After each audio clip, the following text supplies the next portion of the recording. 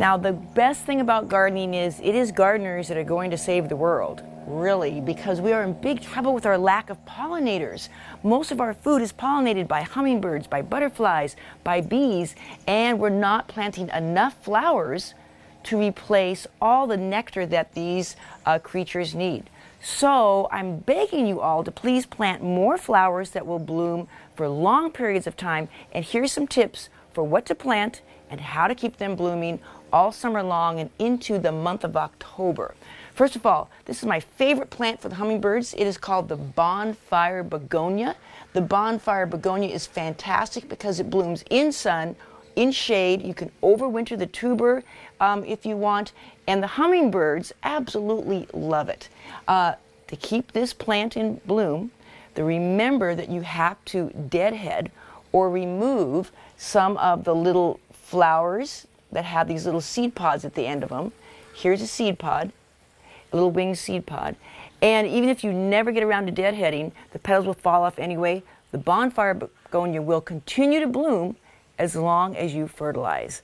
And I use a slow release plant food like Osmocote because that way you're encouraging leaf growth, which then makes more of these beautiful bright orange blooms. The Bonfire Begonia. So adaptable, anybody can grow this. Now, we also know the hummingbirds love fuchsias. Fuchsias are a little more difficult to grow, but the reason I want you to grow fuchsias anyway is because if you set out a hummingbird feeder, I know you hate to hear this, hummingbird feeders filled with sugar water are not healthy foods for the hummingbirds. That's like a dessert. That's like fast food. They much prefer the nectar from blooming plants. When it comes to fuchsias, to keep these things in bloom, you have to look for the berries. So this is what the berries look like. The berries are left after the flowers fall. The little green seed pod behind the blooms make these red berries. Pull these off, and that is going to help the fuchsia continue to bloom all summer. Now, especially in hot weather, you constantly are watering your fuchsias. That's why you have got to use a fertilizer all summer long. And again, I'm using a slow release plant food like Osmocote. Usually around the 4th of July, midsummer, I'll just sprinkle some more in the soil. And then the constant watering that takes these fuchsias into this very long bloom stage, the Osmocote, every time you water, releases a little bit of fertilizer to keep them in bloom, to keep those hummingbirds happy. And finally, here is this really cool, this is the new begonia, the Bolivian Begonia, the giant begonia. I'm cutting off these spent stems just to keep it tidy and anything that looks a little bit messy. And these get so big, don't be afraid of these giant Bolivian begonias that really draw in a lot of pollinators, the bees, the butterflies, the hummingbirds. If they get kind of leggy, you can always just go to a node or a joint.